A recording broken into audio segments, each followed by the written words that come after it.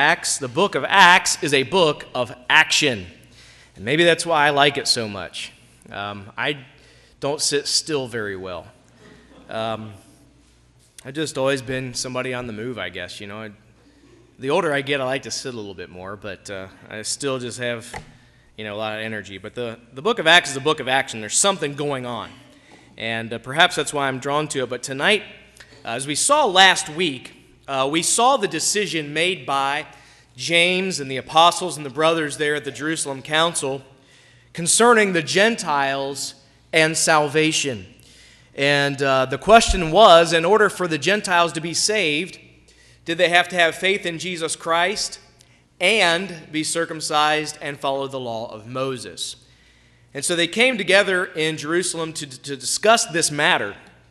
And we'll recall that the decision they came up with is we'll begin in verse 19 tonight, and we'll finish the chapter. But we'll recall the decision was that we would not trouble them concerning their faith in God. That their faith in Jesus Christ alone is what counts for salvation.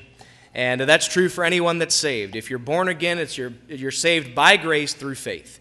And it's not any mixture of works to be saved. And so they came to that conclusion for the Gentiles also because there were believing Jews who thought they had to follow the tradition of circumcision and following the law of Moses.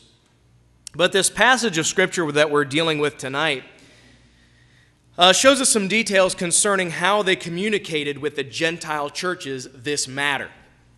They were sending a letter, as we'll see tonight, via some of the apostles and brothers to let them know the decision that had been made based on what the Word and the Spirit of God had told them. And so they send a letter to the Gentile churches to let them know what was decided.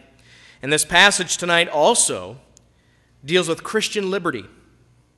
That we should not use our liberty as we please, but that we have liberty to abstain from practices that may offend a brother or sister or be a stumbling block to them. We're also going to tonight see a contention, a disagreement between Paul and Barnabas. It's hard to believe, isn't it?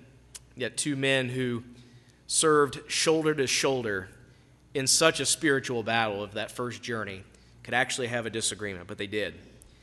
And I believe we're going to see tonight how to disagree graciously, how these men disagreed graciously. You know, tonight as we look at the Word of God, we're going to notice that in life, and I think we already know this, that we're going to disagree on matters from time to time. Even the two people in the church who agree on most things, they still have disagreements. They still have differences, different opinions on matters. The question for us tonight is, will we be pleasing to God even in our disagreements with our brothers?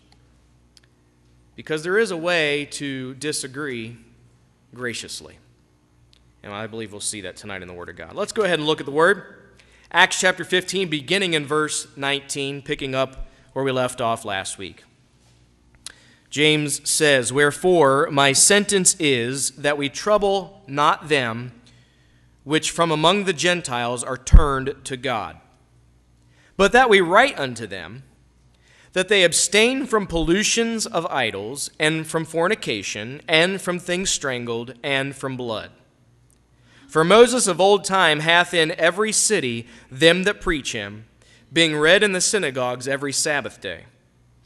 Then pleased it the apostles and elders with the whole church to send chosen men of their own company to Antioch with Paul and Barnabas, namely Judas surnamed Barsabas, and Silas, chief men among the brethren. And they wrote letters by them after this manner. The apostles and elders and brethren send greeting unto the brethren which are of the Gentiles in Antioch and Syria and Cilicia. For as much as we have heard that certain which went out from us have troubled you with words, subverting your souls, saying, Ye must be circumcised and keep the law, to whom we gave no such commandment. It seemed good unto us, being assembled with one accord, to send chosen men unto you with our beloved Barnabas and Paul, men that have hazarded their lives for the name of our Lord Jesus Christ. We have sent, therefore, Judas and Silas, who shall also tell you the same things by mouth. For it seemed good to the Holy Ghost and to us to lay upon you no greater burden than these necessary things, that ye abstain from meats offered to idols, and from blood, and from things strangled, and from fornication, from which, if ye will keep yourselves, ye shall do well. Fare ye well. So when they were dismissed, they came to Antioch, and when they had gathered the multitude together, they delivered the epistle, which when they had read, they rejoiced for the consolation. And Judas and Silas, being prophets also themselves, exhorted the brethren with many words, and confirmed them. And after they had tarried there a space, they were let go in peace from the brethren unto the apostles. Notwithstanding, it pleased Silas to abide there still. Paul also and Barnabas continued in Antioch, teaching and preaching the word of the Lord with many others also. And some days after Paul said unto Barnabas, Let us go again and visit our brethren in every city, where we have preached the word of the Lord, and see how they do. And Barnabas determined to take with them John, whose surname was Mark. But Paul thought not good to take him with them, who departed from them from Pamphylia, and went not with them to the work. And the contention was so sharp between them, that they departed asunder one from the other. And so Barnabas took Mark and sailed to Cyprus. And Paul chose Silas and departed, being recommended by their brethren unto the grace of God. And he went through Syria and Cilicia, confirming the churches. Let's pray tonight. Father, as we now look into your holy word, Lord, our hearts have already been blessed by the singing and the fellowship, the special music, Lord. And now as we settle and focus our hearts into your word, I ask that you would, Lord, speak to us concerning these truths that we're going to see tonight. Lord, the liberty that we have, it's not to be used to do as we please, but to be used to please you. And Lord, that when we do have disagreements with our brothers, that we would disagree graciously. Lord, I pray that you would allow the word of God to speak to each heart tonight. Lord, that you would be real to us. God, that you would, as we leave tonight, that we would know that we have met with you. We ask all these things in the powerful name of Jesus. Amen. They have now come to a decision, and they're getting ready to inform the Gentile churches of that decision. And we notice in the first two verses, in verses 20 and 21 tonight, we notice that there is liberty to abstain. Liberty to abstain. Now that sounds contradictory. Usually if you'd have liberty, you're free to do whatever you want.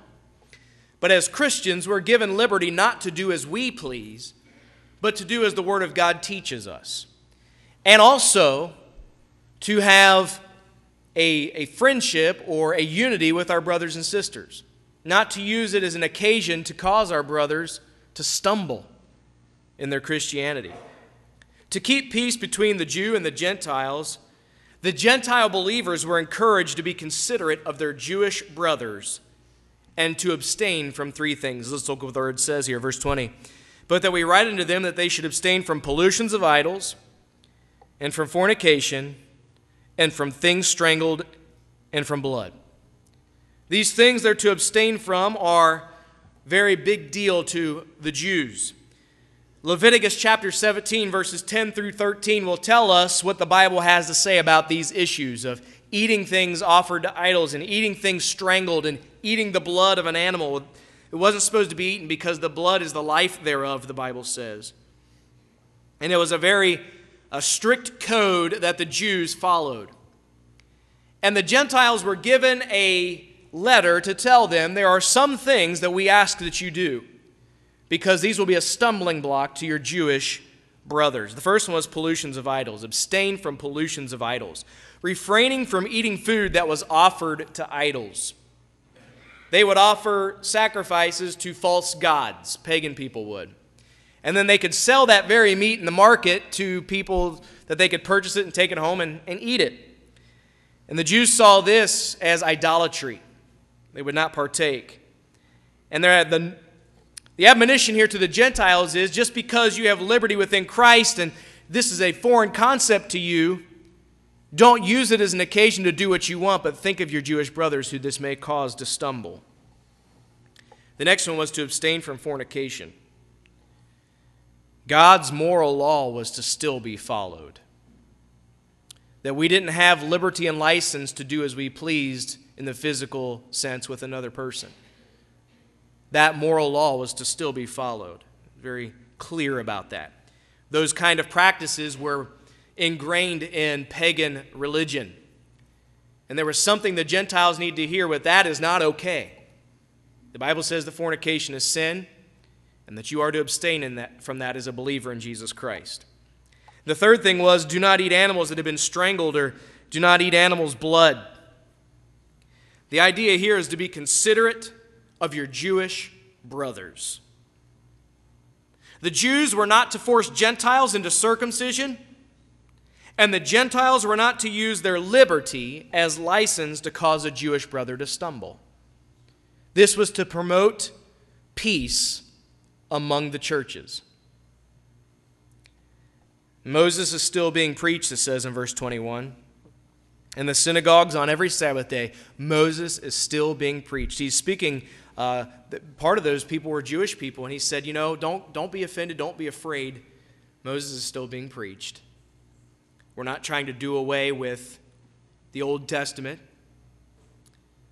but he's still being preached.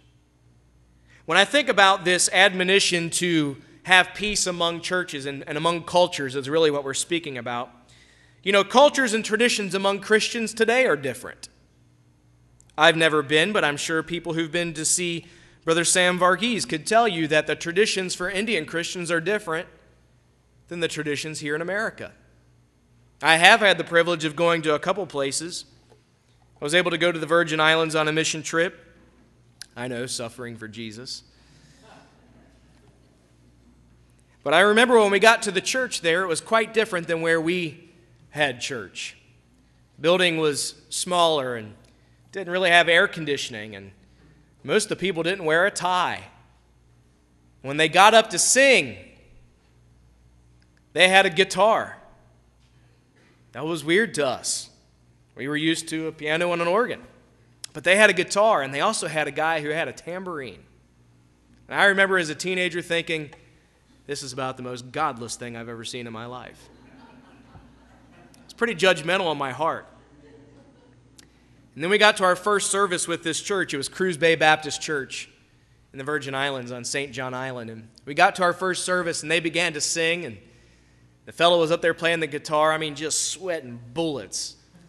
And the other person had the tambourine there, and guess what else they started to do? They started to clap during the singing, and I thought, oh no, we've really lost it now. This can't be of God. And I remember looking at my youth leaders to see what they would do. How would they handle that? Would they get up and walk out in this godless act? This worship rock and roll that they were playing there? And I watched my youth pastor, who's about as straight as they come. He preached here last year. Begin to clap his hands to the music. And so I clapped my hands to the music too. And we enjoyed it, man. And we enjoyed singing with them. We had a time. Now, when we came back to the States, we didn't bring a guitar and a tambourine. And we didn't clap and do those things. But you know what? There's different cultures, and different cultures do different things. There was nothing sinful about what they were doing.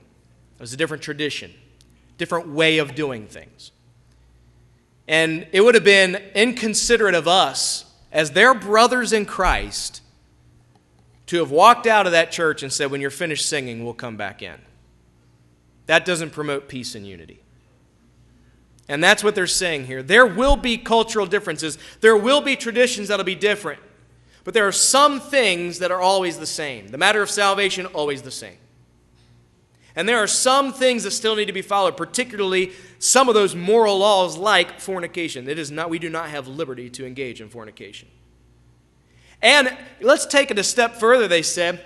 There are some things that will trip up or cause your brothers to stumble that may be okay for you, but don't do it. Being considerate of others. I remember when we went to Belize, a similar situation. we went down to meet the pastor there. We had breakfast with him, and we were talking about the services and going out visiting. And I remember saying, typically when we go visiting, when we go to church, we wear ties. And he kind of looked at me and he said, I understand. He said, I did too when I went to church in Kentucky. He said, but down here we don't do that. Well, first of all, I know why. It is extremely hot in Belize. And when he said we don't wear ties, I said, praise the Lord, because I didn't want to have this thing around my neck in a little building with no air conditioning with 100 degrees and 99% humidity, Stuffy, and I was just thankful about that. But I remember saying, but now when we go visiting, we want them to know that we're God's people, so, do you want us to wear ties? He said, not only do I not want you to wear ties, I want you to dress like you're going to church. And I said, that's what we do at church. He said, no, like you're going to my church. I said, well, how do you dress at your church? He said, well, I wear a pair of pants and a shirt with a collar on it. He said, but most of our people wear shorts and T-shirts because it's 100 degrees in the building. And he said the other thing is if you wear a tie when you're going on somebody's house to give them the gospel, that's what the false religions down here do. They all wear ties. He said, so you won't even have a person open a door if you approach their door in a tie because they'll assume you're one of those false religions. It really opened my eyes. And as much as it pained me, I deferred to my brother because he lives there. He's the pastor of that church, and when I leave after a week, he's going to be there dealing with those people.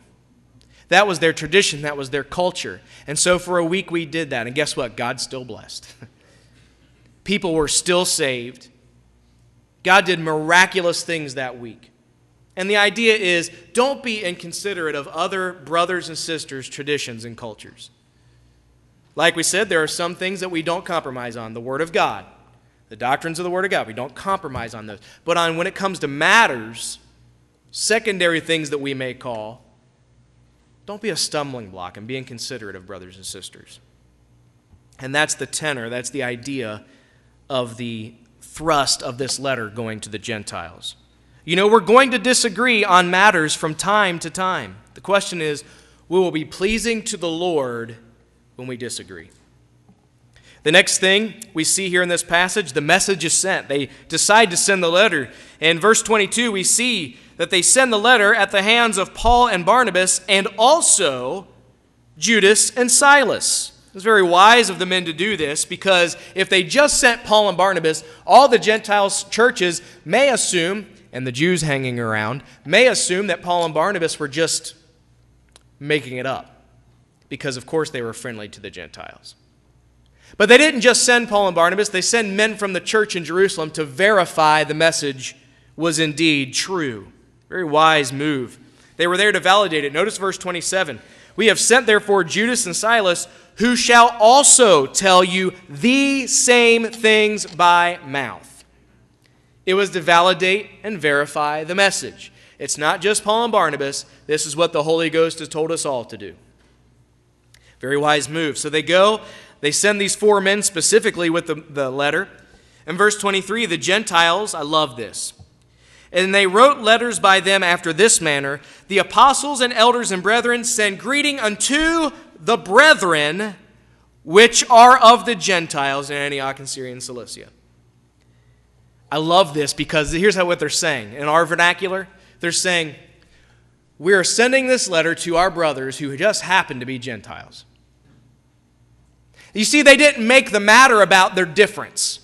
That maybe we're Jews and you're Gentiles. They didn't put that line in front of them anymore to separate their differences. What they said was, this is to our brothers who just happen to be Gentiles. I love that. How God just directed their hearts to have a heart of peace and a heart of unity. Hey, we're coming as brothers, not as Jews from the church at Jerusalem, the famed church at Jerusalem, where all the apostles and pillars are. No, you're our brothers. And it just so happens that you're Gentiles. I love that. Promoting peace and unity. Verse 24, they set the record straight. They said, for as much as we have heard that certain which went out from us have troubled you with words. They troubled them with words, teachings, that, look at this verse, subverting your souls, saying, ye must be circumcised and keep the law, to whom we gave no such commandment. They said there were men who came among you, and they taught you things that we told them not to teach, or we did not tell them to teach those things. So they set the record straight. By the way, there are people out there who will try to teach things that are not correct. And that's why we need to know what the Bible says so that we can set the record straight. It's not just enough for the preacher to study, although he should. It's not just enough for the teacher to study, although he should. We all should know what thus saith the Word of God, so that we can know the difference between a false teacher and the truth. And they said there are false teachers. There are people who were teaching things that we gave them no command to teach. And then in verse 25 it says, it seemed good for us to assemble, and we've sent a letter to you, our beloved Barnabas and Paul. Verse 26, men that have hazarded their lives for the name of our Lord Jesus Christ. We have sent therefore Judas and Silas, who shall also tell you the same things by mouth. What were these men's credentials? Nothing but that they hazarded their lives for Jesus Christ. These were men who were soldiers of the cross. These were men who fought the spiritual battle. They put their lives in harm's way for the sake of Jesus Christ and the gospel of Jesus Christ. So hear them. We've also sent other brothers who will tell you the same message is true. And then in verse 28, do you notice the wording? For it seemed good to the Holy Ghost and to us. Do you like the order there? They didn't say it seemed good to us, and by the way, the Holy Ghost let us know he was in on this. No, that's not how they termed it. It seemed good to the Holy Ghost. We watched him move. We watched what God was doing. And as we saw God move, we got in line. Amen. As we see the Word of God and as we see the Spirit of God leading, we get in line. The Holy Spirit guided these leaders. And I want to say this. Spirit-filled and Spirit-led leadership is a wonderful thing. And we see that in this passage. These men were led by the Spirit of God and by the Word of God. They had both of those things to their verification. As leaders in the church, if you find yourself in a leadership role at Central Baptist Church, it is important for us to be Spirit-led and Spirit-filled. It's not, again, just the job of the pastor to be Spirit-filled and Spirit-led, although he should be. Every leader ought to be Spirit-filled and Spirit-led, and chiefly hold to the Word of God. And these men were writing to say that they had followed God. It's a wonderful thing when leadership follows God. And it's a very damaging thing when leadership does not follow God. That's why we ought to pray for our spiritual leaders all the time. Pray that God will give them wisdom and help them to follow His Word and His Spirit. It's very and vitally important to the health of a church that we follow God and His Word. Well, we notice that from this letter, these brothers were consoled. They give them the letter, they read it to them. And in verse 30, so when they were dismissed, they came to Antioch, and they had gathered the multitude together and delivered the epistle, which when they had read, they rejoiced for the consolation. They took a deep breath, and they said, praise the Lord, we're saved. We don't have to be under some kind of tradition. We don't have to become basically a Jew because we're saved by grace through faith. What a wonderful consolation it must have been that these men all along were saved, that God, the Holy Ghost, the Holy Spirit of God was within them. They were consoled. Verse 32, they were given the news by Judas and Silas also. With many words they confirmed them. They left no doubt. And then in verse 33, and after they had tarried there a space, they were let go in peace from the brethren unto the apostles. And it starts something. What it started was what I think was a Bible conference. Look at verse 34. Notwithstanding, it pleased Silas to abide there still. Paul also and Barnabas continued in Antioch, teaching and preaching the word of the Lord with many others also. Now, wouldn't you like to have been a part of that? You want to talk about a revival or a Bible conference or a missions conference? You want to talk about a time to be under the Word of God? We had many men, godly men, Spirit-filled men, teaching and preaching the Word of God for a space, for a time. They were there teaching and preaching. They took the opportunity to unite them under the Word of God. And as we talk about liberty and unity tonight, and disagreeing graciously, we do need to know that all those who agree, you cannot walk together, the Bible says, unless two be agreed. They cannot walk together, Amos 3:3. You have to agree to walk together. There are some religions, some denominations who are incorrect on matters of doctrine. We can be in disagreement with them and still be Christian about it. We can still keep our testimony and disagree with them. However, if there is a difference in doctrine, matters of doctrine and the Word of God, we need to mark that difference, and we cannot yoke up with them. Now, these men were teaching the Word of God. They were in agreement under the Word of God. It wasn't opinion, it was the Word. It brought great unity among the Christians, both Jew and Gentile. It's a beautiful thing when you see people from different cultures, nations, tongues, races, fellowshipping in the Lord. It's wonderful. In fact, I would say one of the most impactful things in my life has been times when I was overseas or with a different group of people from a different country, a different race, a different nationality, even in Mexico, a different tongue. But we could fellowship in the Lord Jesus Christ. And it's a great reminder that God's bigger than just 7645 Winton Road. It's a wonderful thing to know that there are people all over the globe who love Jesus and who listen to His Word. I love it. It's a wonderful thing that these men were doing here. Finally, tonight, as we look at this last section, we see this opportunity for the gospel to continue. But we do see a gracious disagreement. In verse 36, and some days after Paul said unto Barnabas, let us go again and visit our brethren in every city where we have preached the word of the Lord, and see how they do. Now they agree to do one thing. They said, let's go and check up on all the churches that we started in Asia. They said, wouldn't it be wonderful? By the way, it had been approximately 3 years since their first mission trip ended, since it ended.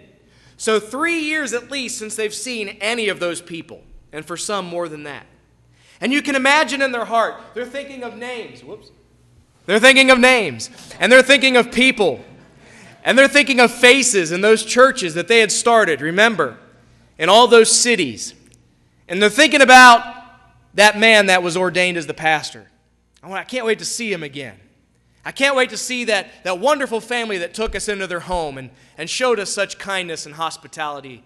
I can't wait to see that young fellow that we led to Christ that day when he was just walking up and down the street by the market. We thought he'd never get saved. Do you remember when you can just imagine the joy in their hearts as they thought, we're going to go back and see them, and we're going to encourage them, and maybe even see some more people saved and start some more churches. Man, they were excited. They agreed to go and to confirm and check on those churches. See how they do, it says in verse 36. But verse 37, the contention, the difference starts. Here's the first viewpoint.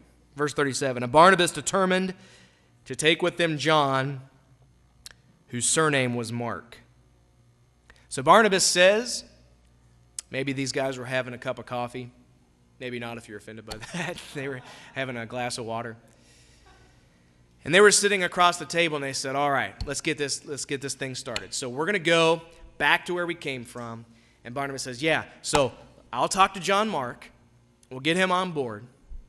It'll be great. Verse 38. But Paul thought it not good to take him with them. who departed from them from Pamphylia and went not with them to the work. And you can almost see Paul, who was leaning back, maybe with a smile on his face, lean forward, and his face drew a little more stern, and he leaned over to Barnabas and said, John Mark, the one who left us after our first stop on the last trip? And the contention began. Barnabas says, let's take John Mark. I wonder why. Well, one reason could be Colossians 4:10 tells us they were cousins. Barnabas and John Mark were cousins. Maybe he thought, this is my cousin, I can trust him. I know who he is, I know his background. Come on, we're going to take it. It's been 3 years, at least. Let's take it. Maybe Barnabas had in his heart, we need to give the kid a second chance. You know, he was a little overwhelmed at first. Now that he's heard what God did, he's fired up, he's ready to go. Maybe it was a second chance. Maybe he thought that spending time with Barnabas and Paul could mentor John Mark. Maybe they thought, we'll bring this young fellow along, or this young man along with us, and we'll mentor him. And we'll teach him what it is to be a missionary for Jesus. We'll teach him what it is to give your life for the Lord. But Paul had a different viewpoint. Paul's viewpoint said, well, let's not take him because he deserted us at the very beginning last time. And by the way, Barnabas, do you remember? He left us during the hard part. We had just gotten to land. We had to go through all the mountains, the mosquito-infested mountains where there's robbers and all kinds of crazy things that go on, when it would have been great to have a third man with us, and he left.